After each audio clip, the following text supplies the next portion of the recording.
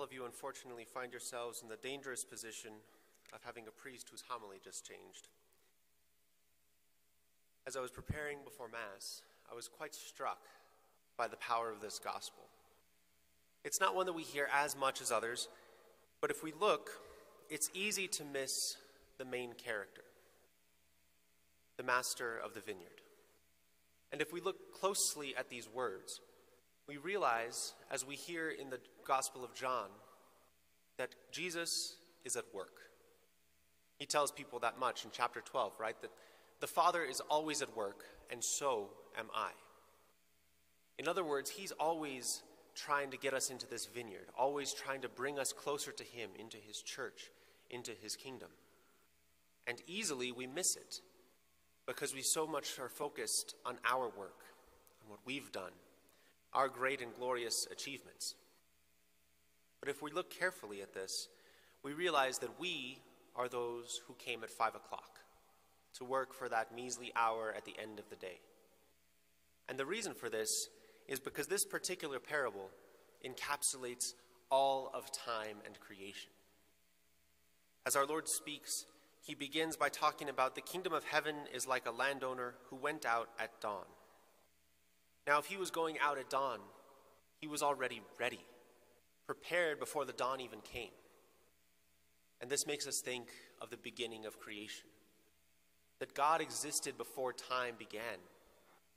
And as he was preparing to create, the great things that he had awaiting for us were in his mind and in his heart. And so he created his first work in this world, but certainly not his first work in himself. And slowly but surely he began calling people to himself. First Adam, later Abraham, Isaac, and Jacob, Moses and King David. And these each time are coming at different hours of creation, until eventually he sends his Son. His Son comes into this world to continue calling people to that vineyard, into his kingdom, into his church, which he founded through his Son. And over these people are continuing to labor, continuing to try and do their best to extend the work of God in this world. Then our Lord comes and begins his church, and we enter into that last part of creation, the age of the church, the age in which God is fulfilling all of his promises through Christ. And at 3 p.m. on this day of creation, his Son was on the cross. His Son was raised from the dead, and from that moment forward, we were always at the end of the day. So we're these people that come at 5, that basically they show up, punch the time clock, see everybody else and say, what nice work you've done. I'm glad to be part of this. But we haven't done much at all. And as soon as we start thinking that we have, a great pride sets in. Well, I'm as good as Abraham and Moses and all the apostles and saints. Look at the great things that I have done. We've not done anything. And as soon as we change that perspective, everything changes with it. If we realize that Jesus is the one at work, that he is working even today in our lives, it doesn't matter if someone is a cradle Catholic or a deathbed conversion, because that change in perspective makes us realize we are all being welcomed into that vineyard, into that kingdom. And this daily wage has nothing to do with money, but eternal glory in heaven. In the Gospel of Luke, our Lord says that the angels of heaven rejoice so much over one repentant sinner. And we can be that repentant sinner, whether we were here in the time of Abraham or now. We can always come to the Lord and be welcomed into that vineyard and rejoice with those who rejoice. I don't imagine many people today would be upset that someone converts to the Lord. But when we focus, well, I've done all of these things, I've supported the church, I've done this for the parish, those are good things. But if it's only our work, it's going to get us nowhere. If, however, we work for Jesus, with Jesus, everything changes. Because he's the landowner. He's the one that got up before dawn to prepare for us. He's the one that keeps going out, calling us to work in his labor. And when it's his labor, it saves us. It's salvific and it changes us, transforms us in the depths of our heart. Just consider the many graces he gives us every day. Here at this moment, many of you are baptized. Some are perhaps preparing for that. That is one of the best graces we could ever get, because we are then incorporated always and forever into the life of God. All of the other sacraments do the same. We receive the very body and blood of Jesus at this altar.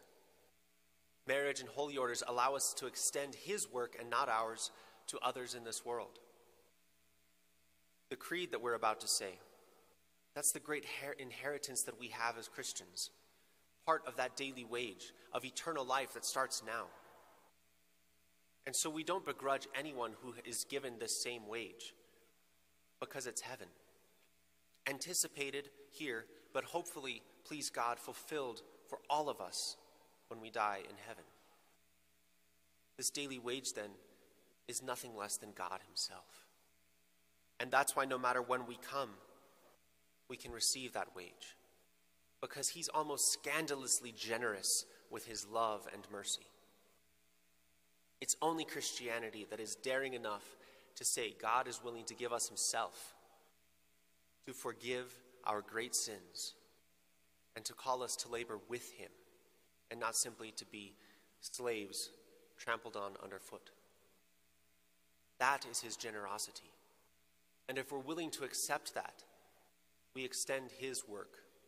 We're taken up into the great opus of who he is and what he's doing for us.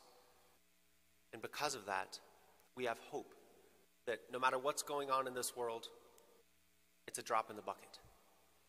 Because God, the infinite and almighty, is working for us. Sure, he calls us to work in his labor, in his vineyard. He calls us not to be idle, but he's in fact working for us, drawing us closer, bringing us in through the sacraments, through the church, through our community. So enjoy that. Consider this week, as you have time, the many blessings God has given you as signals of his grace and glory in your life. Be thankful for that. Because if he can bring goodness out of the cross, he can bring goodness out of anything wrong in our lives or in our world. Because he is at work. He is at work even now for us.